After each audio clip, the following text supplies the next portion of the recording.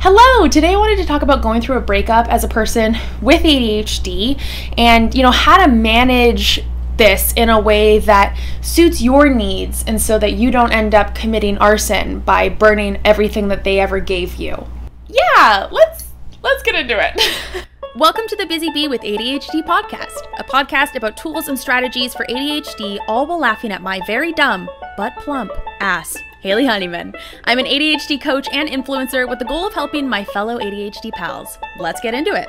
So before we get into the very educational side of this podcast, which I know you all love, I'd first like to talk shit about myself. I want to tell you about the first time I ever went through a breakup and, my first real heartbreak and what that was like for me as somebody that didn't know I had ADHD, and how that kind of went down.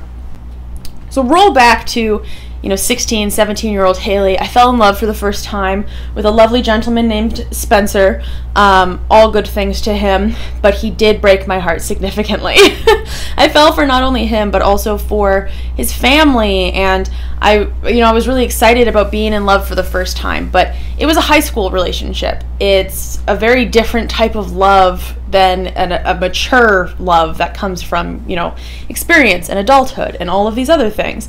And so, did we actually have a lot in common? No. Were we just excited to probably be just dating? Yeah. And that's okay. It happens.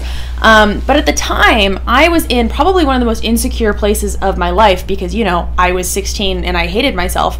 And that really led to the demise of the relationship because it caused me to be very jealous and I was anxious all the time. And that's no fun to be dealing with as a partner. So he broke my heart. Love that. It really ended with me throwing everything he ever got me out my bedroom window with my mom and then having hot chocolate with her later. So that was fun. I did see his mom only last year. Yeah, I saw his mom last year. Still on good terms with them. Good terms with him now, so that's great. That was the last time I went through a breakup like that. All of my other ones have been very different, and I think it's important for me to explain that prior to talking about relationships so that you guys know, what has formed my opinions. The relationship after that one ended with us being really good friends. We were actually super buddy for a long time. Shout out to Chad man. So that was a completely different breakup. And then my most recent breakup was, a wild ride. That one ended with an arrest. And so a lot of that breakup, I was still filled with sadness and I was upset, but it wasn't really about the breakup itself. It was about the trauma that was related to it. So it was different. It was different. So, when I give suggestions and ideas and I talk about breakups, I want you guys to know what I have gone through to form those opinions. Okay? So now you know. So as we know, breakups suck ass for everyone, regardless of what, disorders you struggle with, but I'm of the opinion that they can be worse to go through if you have ADHD. The reasons being that we often suffer from emotional dysregulation. Some places even state that emotional dysregulation is one of the core symptoms of ADHD, which, is debatable, but I'm probably of the same opinion. But we also are more likely to suffer from rejection sensitivity dysphoria. And those two things really come into play when we are fragile and going through a breakup. So what I want to do is I want to break down what emotional dysregulation is, what rejection sensitivity dysphoria is, and then talk about how those things come into play with a breakup for an ADHD person, and then talk about, what can we do about it? Because it's one thing to understand it, it's another thing to actually put it into practice, right? And if you're a person that's not going through a breakup right now, this is great information for the future. I'm hoping you don't go through a breakup, but if it happens, you might have better tools that way. So better to be prepared than not, right? Firstly, emotional dysregulation simplified by the company, quote, Very Well Mind, says that it can be understood as, quote, an impaired ability to control your emotional response leading to extreme or overblown reactions that don't really fit the situation. Some of the key signs and symptoms include emotional reactions that seem out of sync with the cause, difficulty calming down even if you're aware that you're overreacting, low tolerance for frustration or annoyance, temperamental or prone to sudden outbursts, feeling completely overwhelmed by your emotions, difficulty refocusing your attention away from the emotion. And then next, rejection sensitivity dysphoria can be described as occurring when you experience an intense or overwhelming emotional sensitivity to criticism or rejection. It can be a learned emotional response, or you may be genetically predisposed to it, aka ADHD, baby. So those are two very big terms, and there's a good chance you have heard of them before, but that was the Cliff Notes version of it. If you want more information on it, I would suggest going and doing a little bit more research on them. But that's our understanding of those two things. So now, if we consider a breakup with those two added elements into the situation, that shit hurts way more. So much more. You may feel so completely emotionally overwhelmed by the situation that you shut down and isolate yourself completely. So that's no bueno. Oftentimes through a breakup, my brain always goes to, every possible way that I could resolve it. And I'm sure you guys feel this as well, is looking for the resolution, even in times that there might not be one, because, there's no better dopamine hit than conflict resolution. As a side note, I was the toxic partner that would purposely start fights and problems because I wanted to then have the conflict resolution. Like, the conflict resolution hit the soul so good that I would do it on purpose. Like, not fully consciously aware that that's why I was doing it, but that's why I was doing it. Have I worked on this? Yes. Do I do that with my current partner? No. But hesitantly, because there have been times I've done it and I'm working on it, okay? It's an active process. It doesn't just change overnight, all right? Sometimes with breakups, it can be completely out of our control, and there is absolutely nothing we could do to resolve the situation. And I know that that is a very hard pill to swallow. Sometimes it's just not meant to be. Ugh, I know that sucks, but sometimes it's not. And I know that it is not as easy as understanding that to actually follow through with it. You could be completely aware that there is no resolution, no way to fix things, but still try to seek resolution because you're so uncomfortable with your emotions and how severely you're feeling them. And that can be so taxing on your mentality that it can actually take a lot longer for you to move forward or move on or become able to start moving on because you're so drained from the emotions that you've gone through. So what's the solution to this? I mean, sometimes, and I truly say this, sometimes there isn't one. I know that hurts to hear, but sometimes it will just suck for a while. There isn't anything actively that you can do.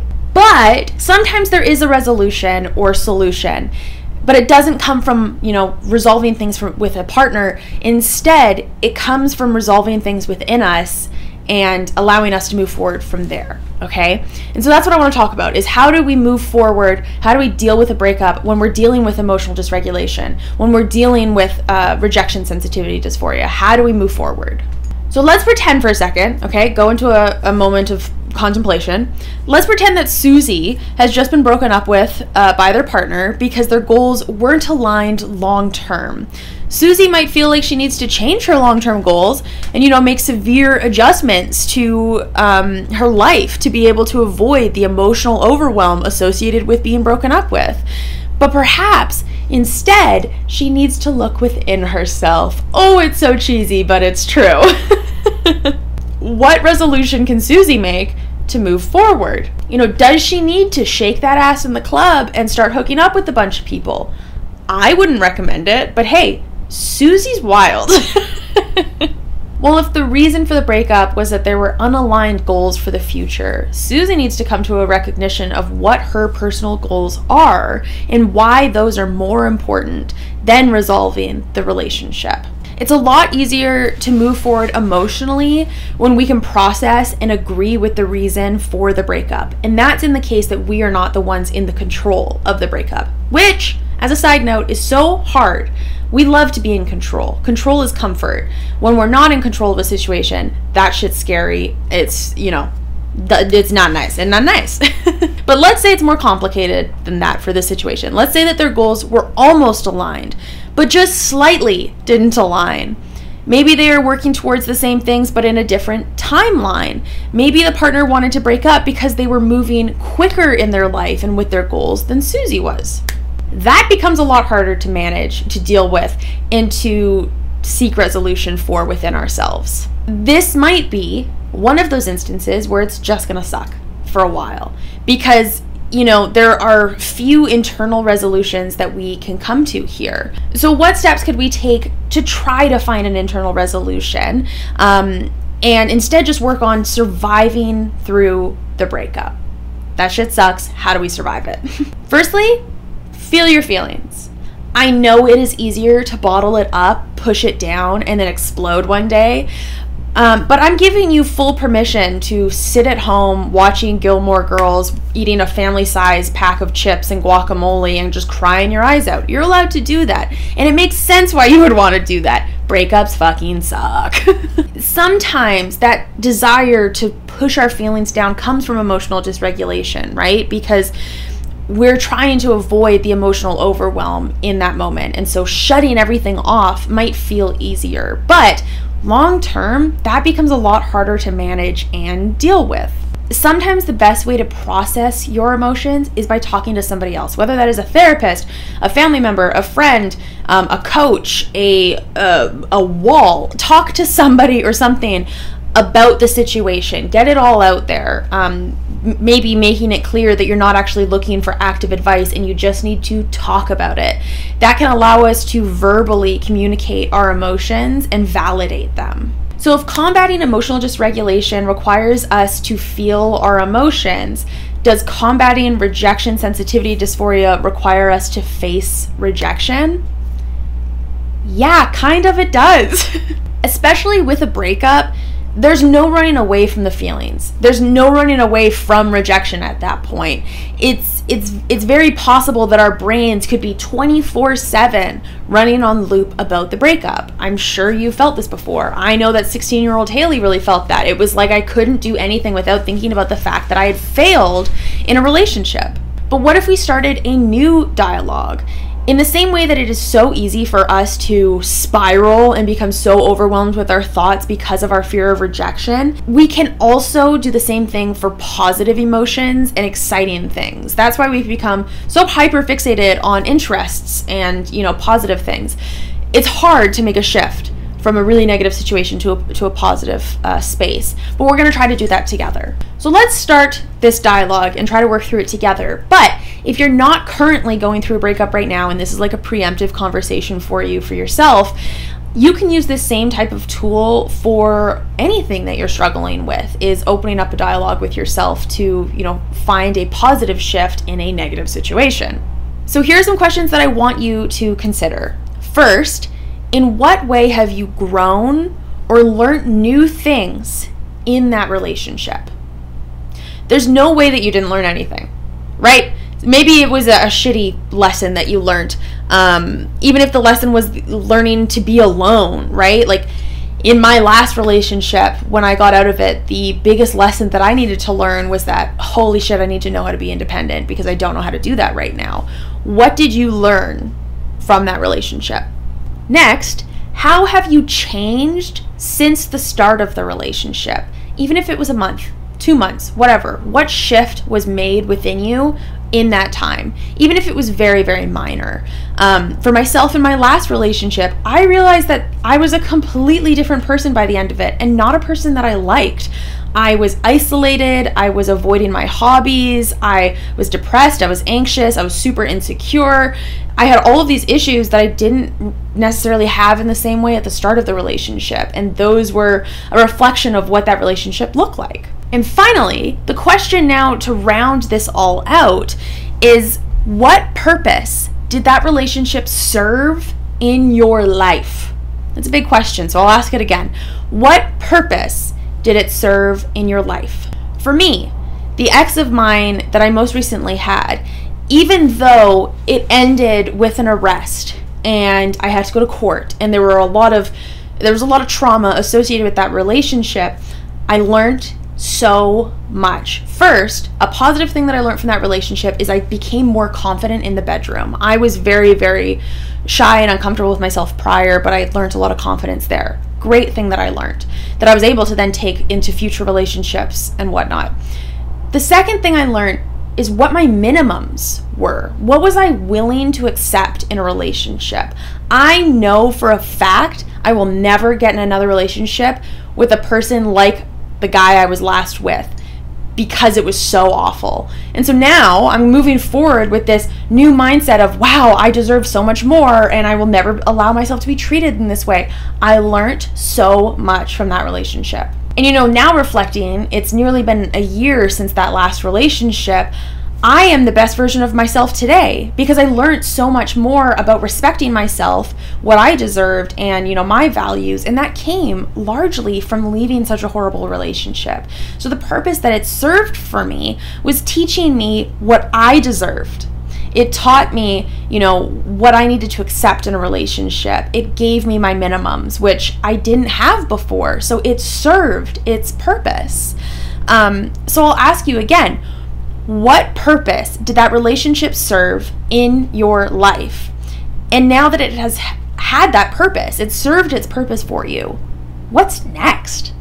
Oh, how fucking cool is it to think about it that way? What's next? It served its purpose. It did what it needed to do. What's next? I mean, obviously, there is still sadness. There is maybe anger. There are all these emotions tied to the breakup. And in no way am I meaning to, take that away from you. You're allowed to feel those things still. But I'm challenging you to consider that the relationship served its purpose. What's next? For me, it was learning independence. And I did that. A year later, I fucking love living alone. And I'm going to continue to live alone for a while because I love it so much and I want to continue to do it. That relationship served its purpose. I feel like I gained what I needed to gain out of it, and I can move forward confidently. I don't feel guilt about that relationship, even though there were many times that I should have left earlier and I should have, put myself first, but I didn't do it then because I needed to learn the lesson the hard way. It served its purpose. How cool is that? Now, I think we can collectively, post breakups, shake our ass in the club together like Susie did. So that is my advice for you today about breakups and ADHD is, considering what other alternative things are going on with you, such as emotional dysregulation, such as rejection sensitivity dysphoria, and reframing your mindset to suit something a little bit more positive, even though that's fucking hard to do. And I know that it's fucking hard to do because I had to do it and it fucking sucks. I will tell you that. But anyways, if you are at home watching Gilmore Girls eating a family-sized portion of guacamole and chips, I feel ya. I feel you. I'm sending you love. If nobody has told you yet today, I am proud of you for everything you're doing for yourself. And rock on, baby. That's it for this episode. Talk to you guys next time. Peace.